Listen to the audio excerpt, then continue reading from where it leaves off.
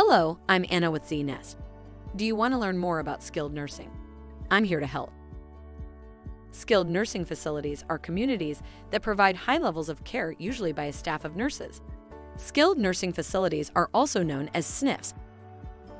In addition to long and intermediate-term care, skilled nursing facilities, or SNFs, also include short-term care for people who need rehabilitation or recovery from a medical procedure. SNFs provide 24-hour supervised care with nurses on staff.